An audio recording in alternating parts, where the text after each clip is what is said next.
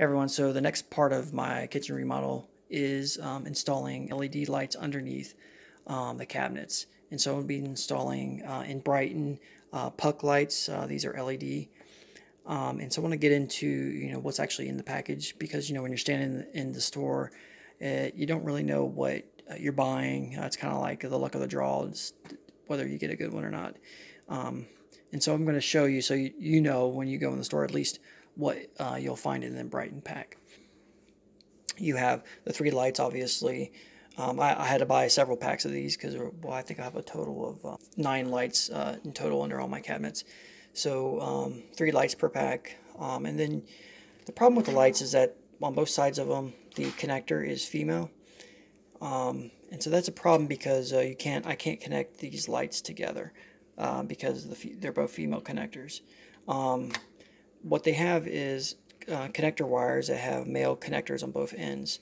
So let me show you, get you a good look at that. So that's the male connector. One side's 2, one side's 3. The 3 side doesn't have a wire on that third connector. There's only wires in 2 of the connectors.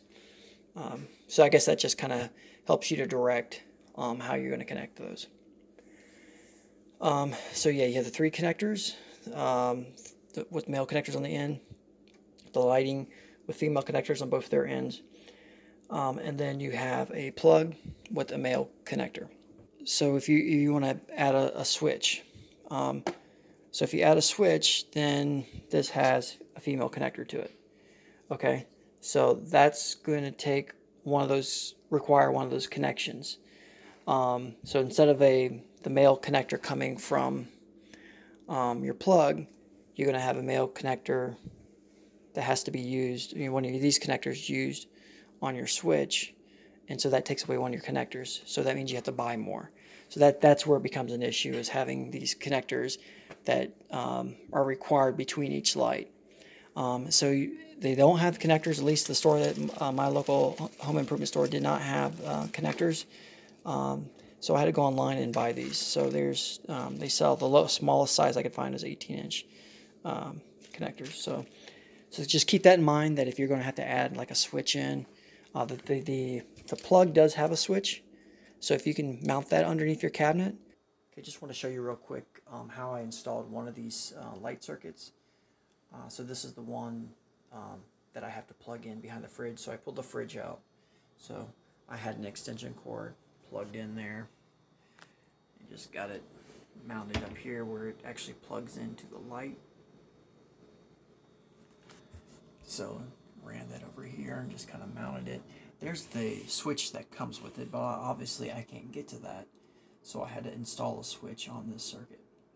So ran it down in there, and then underneath the cabinet here, so you can see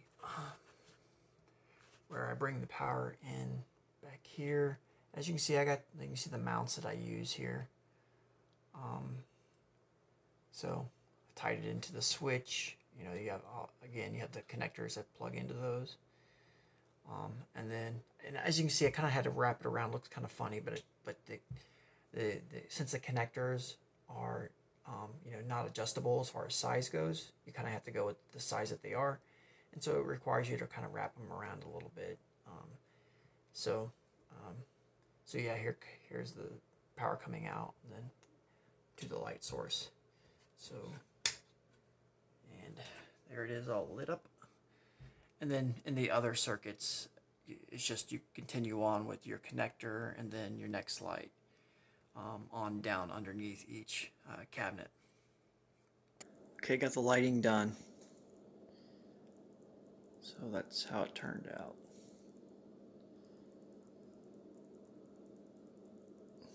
Thanks for watching.